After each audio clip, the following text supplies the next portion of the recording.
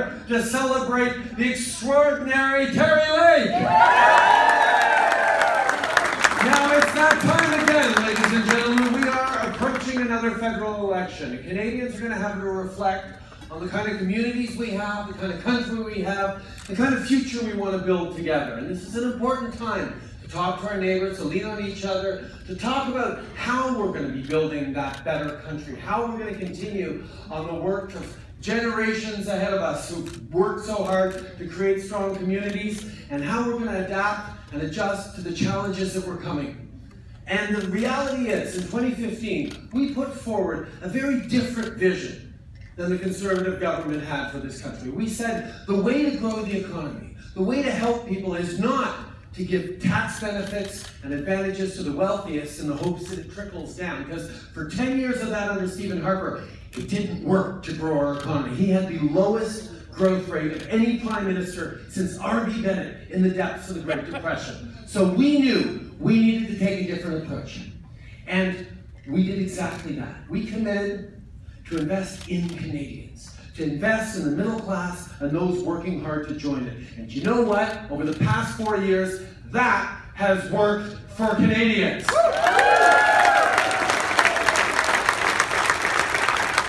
We invested more money in families, we gave more support to seniors, we invested in education, we invested in skills training, we made sure that people had confidence to be able to face the future. What did Canadians do?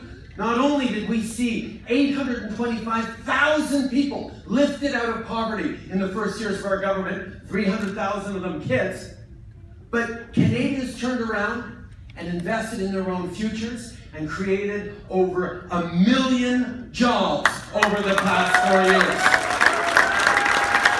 Our economy is booming, and we're happy because we're also investing in our communities, in infrastructure, in housing, in partnership and reconciliation with Indigenous peoples to make sure that we're moving forward in the right way. We're moving forward in ways that make sure that everyone has a real and fair chance to succeed. And we couldn't have done it right across the country without an incredible team of 17 BC Liberal MPs for the Liberal Party of Canada, including some of our great members and ministers right here. But politics, for all the cynicism and the challenges that we see in politics these days, it takes good people to keep stepping up. It takes good people to come forward and say, I want to serve my community. I want to be my community's voice in Ottawa. I want to be part of building a better future for us all. We've got a plan that has worked for 4 years, but we need to keep at it. And in order to do that, we need to keep adding amazing, strong voices from right across the country. And that's what brings us to Terry tonight. You know Terry.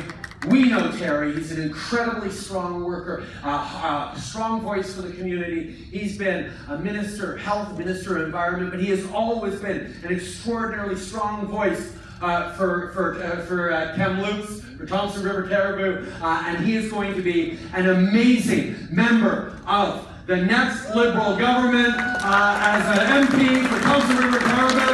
Thank you, Terry. Everyone, Terry Lake.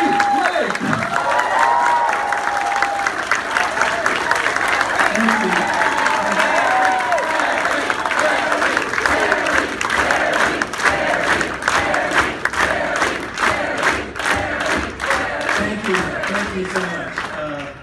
Prime Minister Justin, thank you so much for coming to our great part of the country. And thank you to your cabinet colleagues who are here today, recognizing the tremendous work of organizations, First Nations, volunteers that have really helped people in our province deal with the terrible situation of wildfires over the past number of years. And if anyone knows the impact of climate change, it is people right here in Kamloops-Thompson-Cariboo. It is like a war zone here, Prime Minister, in the summer. People leave so they can breathe clean air. People are worried. They suffer physically, they suffer mentally, because climate change has impacted the health of our forests. Hotter summers have made it easier for fires to grow and to threaten communities. And that's what brought me off the sidelines, was your and your government's commitment to taking action on climate change. can no longer, we can't sit on the sidelines as a country anymore.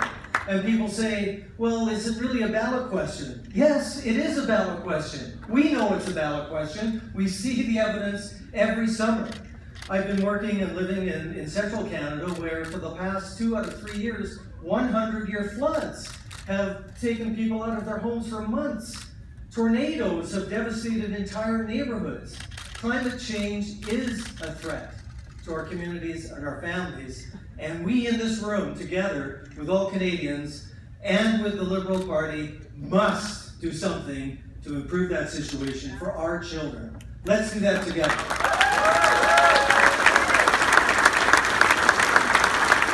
And climate change isn't the only threat to our communities. We know that the overdose crisis that we are facing is the worst public health situation we have seen in over 100 years in this country. Every day, still today, 3 British Columbians lose their lives because of a toxic drug supply. And while the latest numbers show an improving situation here in British Columbia, it's actually getting worse in Ontario. In a province where a conservative government just cut public health funding, closing down overdose prevention sites to keep people alive. When I was health minister working with the Liberal government in Ottawa, they opened doors to allow us to provide the services that keep people alive in this province, to provide the necessary care so they can get on the journey to recovery. There is no plan from the Conservative government for addressing climate change, for addressing an overdose crisis that is impacting families across this country. Justin Trudeau and the Liberal Party of Canada have a plan. Not just to fight climate change, not just to fight the overdose crisis, but to build the economy, because those things actually can go hand in hand. We can build the economy, we can improve our environment. We know here that the Trans Mountain Pipeline is an important project for the people of the interior of BC. Prime Minister, that pipeline is part of a comprehensive climate action plan that includes a limit on oil sands emissions, that includes a national price on carbon, as we transition away from towards a low-carbon economy in a way that doesn't strand the natural advantages that we have and the wealth that it brings to fund healthcare, to fund education. We can do those things together. The Conservative government, the Conservative Party, who hopes to be government, has no plan to do that. We have a plan to do that, and so I'm so grateful for all of you. I'm grateful to the ministers that have come here today. I'm grateful for the great candidates like Cindy and like Connie and Steve Fuhrer, our MP in Kelowna, because as I found in central Canada, they don't always understand British Columbia, and with deference to my colleagues from the coast, if they do, it's about Vancouver. But we are going to put a strong interior team together that will recognize and support